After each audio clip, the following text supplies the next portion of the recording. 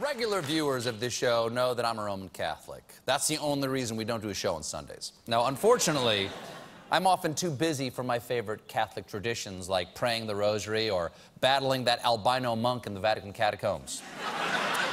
But the tradition I miss most of all is confession. So I was wondering if right now I could examine my conscience with you, the audience. You won't tell anybody, right? Of course not! Thanks. This is Stephen Colbert's Midnight Confessions.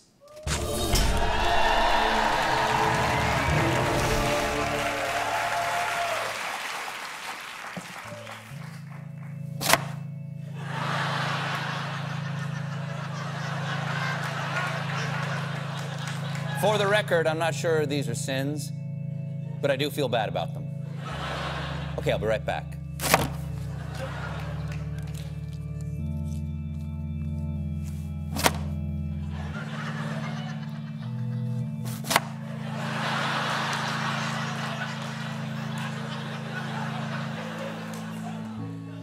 Forgive me, audience, because I told my staff I was late for work because I was stuck in traffic. But actually, I don't know what time work starts. Audience, I wear sunglasses on the subway so no one sees me peeking at their text messages. Actually, audience, I lied. I don't ride the subway. I tell everyone I'm a foodie, but my favorite food is Go-Gurt.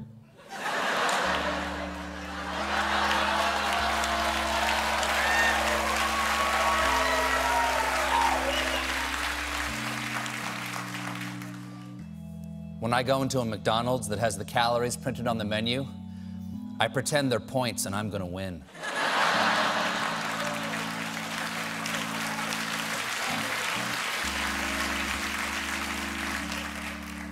Sometimes I drink scotch just to seem more macho, even though I don't like the taste of it.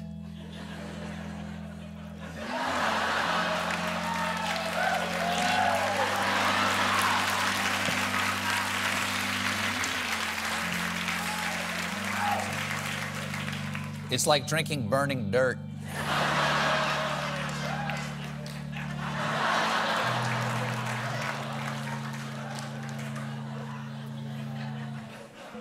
I tell people I'm claustrophobic just so I can scream in elevators. Audience, I need more patience. I think they're beginning to suspect that I'm not really a doctor.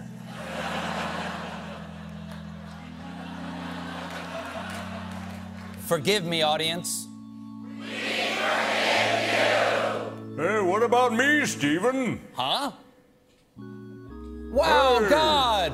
Hi! That's right. What up, Late Show? Well, some good-looking ladies in the crowd tonight. Let's take it to the next level.